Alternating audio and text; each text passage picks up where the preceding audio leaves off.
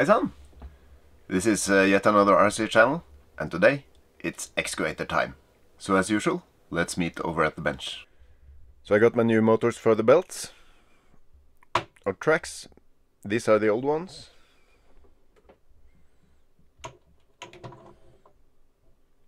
And these are the new ones. These are the most powerful I could find with the same gearbox. But as the motor is bigger, I had to get my Dremel out and remove some material here, and of course on the other side.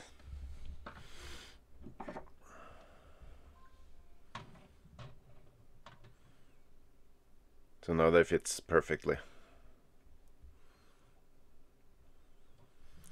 So I'll get them in and put the chassis back together.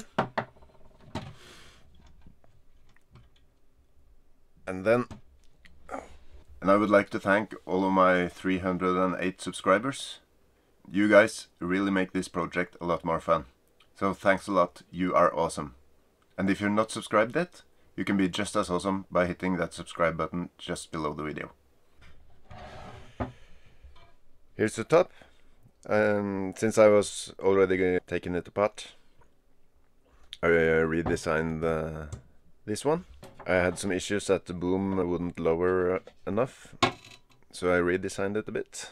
So I will change out that, and then I'll have to design the body or the top and drill holes for it in the aluminium plate, and then we'll put it all back together. And if you want to see more of the excavator, check out this playlist to see the whole build process. And I'll see you in the next one.